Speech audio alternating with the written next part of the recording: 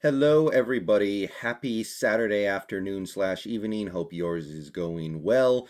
We've got another Seahawks video to get to today, but first we just hit 4,090 subscribers to the YouTube channel. I want to give a shout out to all the subscribers and a special tip of the cap to all the channel members, especially elite channel members: Brendon, Mikel, Hasher for MVP, Salacious, Crumb, Ryguy, Brendan Nelson's Haircut, VGK Tigers, ItsHoof, The Reno, TVO, Austin Roberts, Scott Todd, PH Glass, Aaron Garrett, Arfman, 12th Man, Eli Bennett, Cassio Feria, Samoan, and JoJo. All right, we got ourselves another day of rookie mini camps to talk about. So day number 2 of rookie mini camps at the VMAC. What did we learn? I'm going to go ahead and go over the Cliff Notes version. There are multiple Twitter accounts you can go look at if you want to see an aggregate. Pete Carroll did a press conference on YouTube earlier this afternoon that you can go watch. So I'm just going to try to round up all the information. We got the best we can in a 10-12 minute video.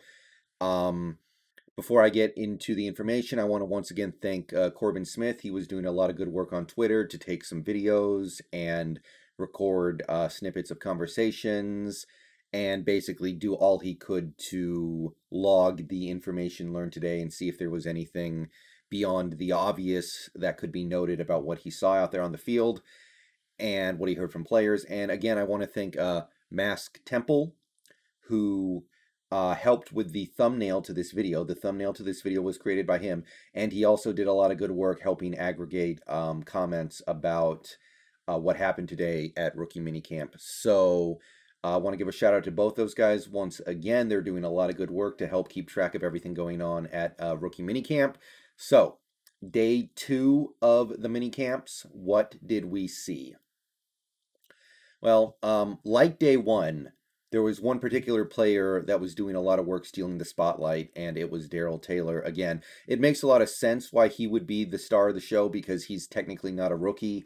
He spent time in the NFL last year, even if he didn't play, and that's got to give you a leg up over the competition. But there was one other guy who seemed to put his footprint on the team this afternoon, and it was Dwayne Eskridge. Now, these are the two guys you would expect to ball out in these rookie mini camps. These are two guys who were selected in the late second round, so they're top prospects. And they are guys who logically will slot in and contribute heavily for the team in 2021. So not really a surprise there, but it's good to see. There weren't enough players for the Seahawks to do any 11-on-11 work, but Dwayne Eskridge caught a deep pass from Danny Etling at one point in, I think they did 7-on-7s and, smaller groups.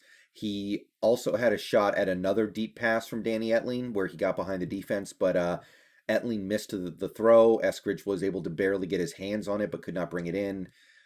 So he was showing off his speed, and he was showing off the ability that made him a second-round pick in the draft. So if there was any concern about his speed maybe not translating to the NFL, or maybe he only looked fast because of the level of his competition at Western Michigan, not too worried about that so far anyway. It seems like he was able to get behind the defense on multiple occasions today. So that was a very good. Ashari Crosswell, one of the UDFAs we just brought in a couple days ago, had an interception today of Danny Etling on an off-target pass, so that was notable. But again, a lot of the comments, a lot of the interesting stuff that happened was with regards to Darrell Taylor.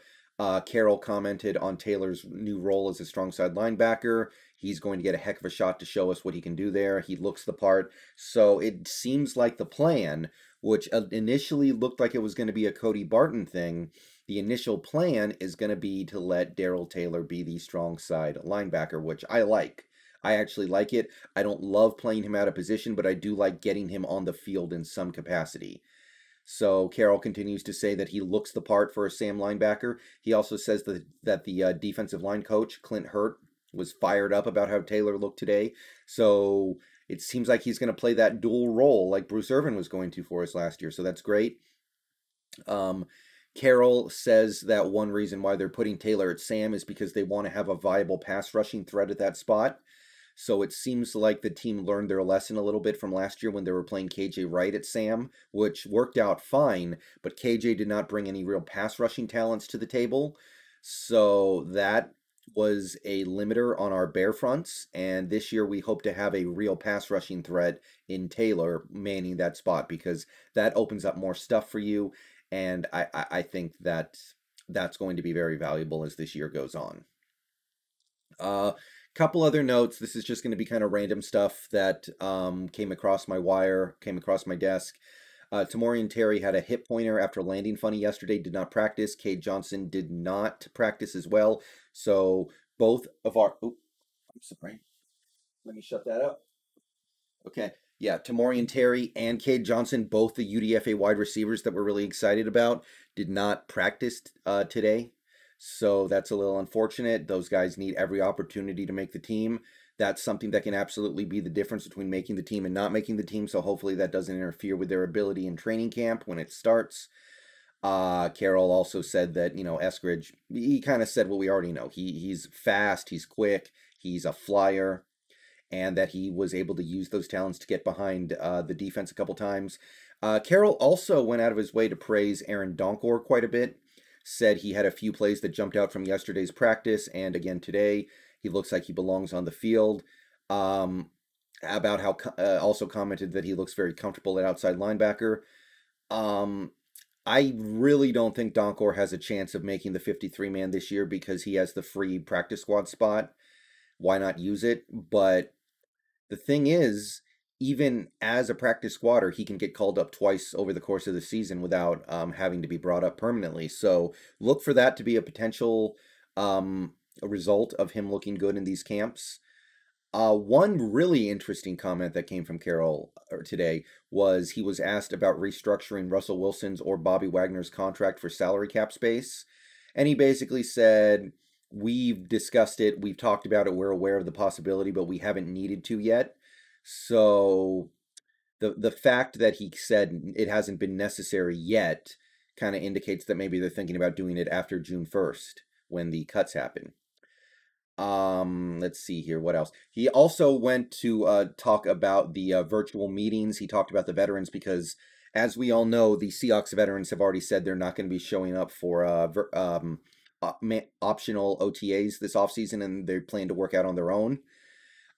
Carroll said that veteran players are still partaking in 2-hour virtual meetings every day, and that the facility, while they're not going to force any players to come in to work out, he does have it open for them for any veterans who do want to come in. Obviously, you would expect the rookies to.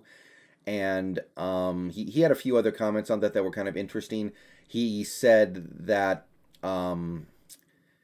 he does expect that the young players who are here right now, these rookies, these guys at the camp, to take part in OTAs beginning May 24th, and I'll have more to say about that when May 24th comes around. And it seems like there is some desire for the veterans to show up, at least some of them. So we'll see what happens there, especially with what's been happening with the Broncos players working out on their own lately. Carroll had a comment on Trey Brown saying that he's very bursty. I think that's a positive thing. I don't know. That seems a little bit of an odd comment, but he seemed to have some positive things to say about Trey Brown, although Eskridge did burn Trey Brown down the field on at least one occasion that I'm aware of. So he's picking things up. There were also a lot of things said about Connor Weddington, which is an indicator that he may very well have a roster spot lined up for him. They said he's versatile, he's built well, he's strong, he's bright, and he's excited to have the chance to play in Seattle in front of his friends and family, which was a big part of the reason why he came here over a bunch of other teams. There was a lot of stuff about Waldron's new system, about how intricate and precise it is, and how Carroll loves it, which I don't know if I'm excited about hearing Carroll say that, but then again, what else is he going to say? Let's see here. Any other notes that are kind of interesting? Yeah, again, Eskridge, again, a lot of the praise that I saw in my notes were heaped on Dwayne Eskridge being really fast and being able to get behind the defense. Danny Etling missed him on one opportunity for him to catch a deep pass and did not miss him on another one. And I think that's really about all you can say. Dwayne Eskridge and Connor Weddington, I think, both said that they played running back in high school. For Weddington, I think we knew that, but Eskridge playing running back in high school is pretty interesting. He says he loves to view the game from that position, which is awesome if you're into the yards after catch stuff, which I think Waldron is. I think that's really all the information we can glean from today. Basically, the highlights of today were once again Daryl Taylor, and then you had Dwayne Eskridge burning the defense, and you had Aaron Donkor looking like he can play. Those are the three big takeaways for me today.